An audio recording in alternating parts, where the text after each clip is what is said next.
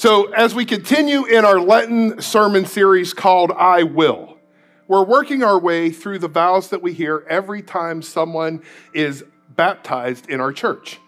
So this week we're moving from looking inward to looking outward and answering the question, what does it mean to resist evil, injustice, and oppression in whatever forms they present themselves?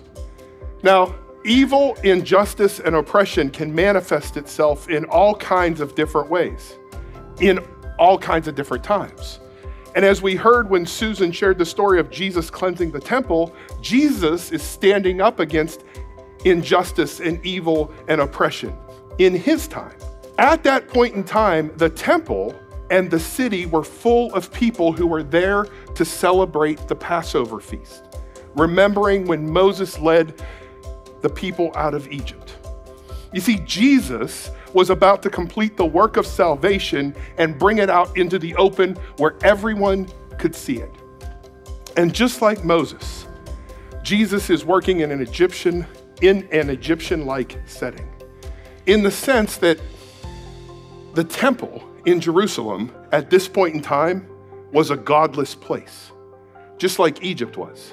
It was extravagantly conceived. It was ingeniously constructed by a godless king by the name of Herod, and it was led by a godless high priest by the name of Caiaphas. And Jesus needed to clear the deck, so to speak, so the people could see him for who he really was. So when he cleansed the temple, he drove out the oppressors. He drove out the imposters. He upset the routines and the accepted practices of the successful yet godless religion.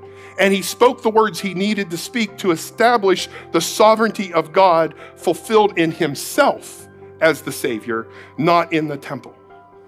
And the reason that this is so important is because they believed the temple was where God lived.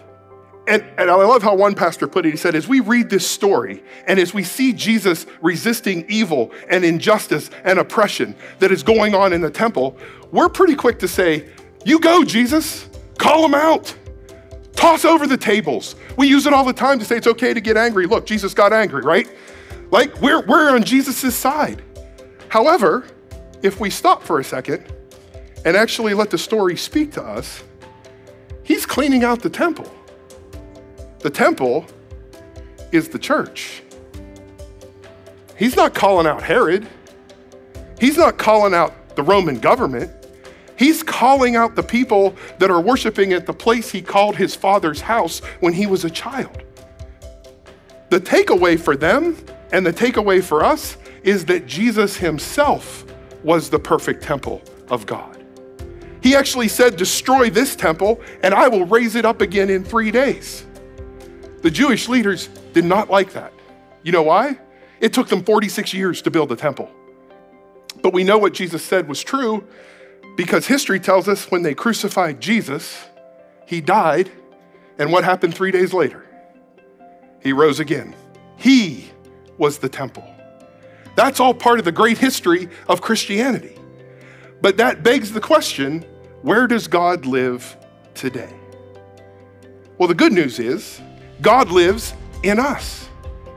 Now, I'm not talking about the building here at 44 Highland Road that we're sitting in right now.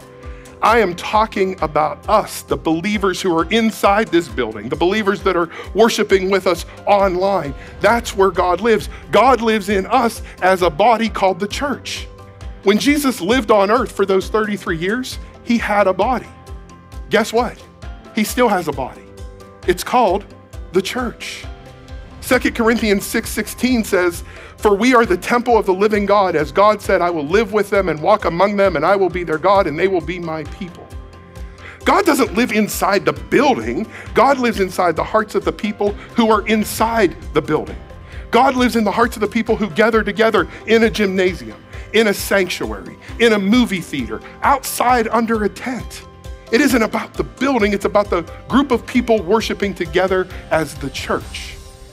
Why? Because God also lives inside of me. God lives inside of you. God lives inside of us as individuals. So not only does God live inside of us collectively as a church body, God also dwells in us individually. Think about that for a second. If we embrace that truth, it has to change how we think about ourselves, and it has to change how we think about others. If you have ever been in a worship service here before, you have probably heard me say, you never look at another person who Jesus didn't die for. How might that concept that Jesus died for everyone invite us to look inside of ourselves, to look inside of our beloved institutions for signs of evil, injustice, and oppression? Where do we see evil, injustice, and oppression at work in our world, in our community, in our institutions, in ourselves? All we got to do is turn on the TV, right? All we got to do is listen to the news. All we got to do is listen to people have conversations with other people. So we see evil, injustice, and oppression at an all-time high. The world looks like it's falling apart. And then we got this cloud over all of us of this us versus them mentality. And it's splitting our society, and it's splitting our church. And I am here to tell you this morning, that has got to end. I mean, we are either for or against the police. We are either for or against the Republicans or the Democrats. We're either for or against CNN or Fox. We're either for or against the LGBTQ community, or for or against people of color, or for or against the United Methodist Church. Satan has caused people to think that if you agree with somebody who believes differently than you are, then you're automatically the enemy of that person. And if you ever decide to agree with somebody who agrees with you, then you're a sellout and you're canceled. That's the world we live in. In all seriousness, if we live with the motto that you never look at a person who Jesus didn't die for, how can we possibly live with the mentality of us versus them? How did Jesus treat people? He loved people. He never put parameters on his love, ever. He just loved people, and we should do the same. So if we want to overcome evil, injustice, and oppression in whatever forms they present themselves, we've got to ask God to help us love God and to help us love others. And instead of first trying to find what makes us different, how about we first try to find what makes us the same? For example, we're all created in the image of God. We're all equally human. We all have dreams and aspirations. We all have pain and hurt. And we all have the responsibility to equally love God, which is a personal relationship with him, and love others, which is social justice. And then and only then will we begin to be able to overcome evil, injustice, and oppression in whatever forms they present themselves. But if we can't start by loving God and loving others, then evil, injustice, and oppression prevails before we even get started. And that is unacceptable. Amen? That is what we got to be about. That is why Christ Church's mission is building inclusive community, sharing Christ transforming love, because Christ's love is how you overcome evil, injustice, and oppression. The most life-changing truth I've ever experienced in my life is that I am a temple and God lives in me because of the relationship I have with Christ. That relationship with Jesus allows me to show love to others. That relationship is available to every single person. All you have to do is invite Christ in. Here's the deal. God with me, that's comforting. God for me, that's encouraging. God in me, that's transforming. And that's how we stop evil, injustice, and oppression. So where does God live today? He lives in the church. He lives in you and me, if we invite him in. And as we continue to yield control of our lives over to God, God's gonna keep our temple clean.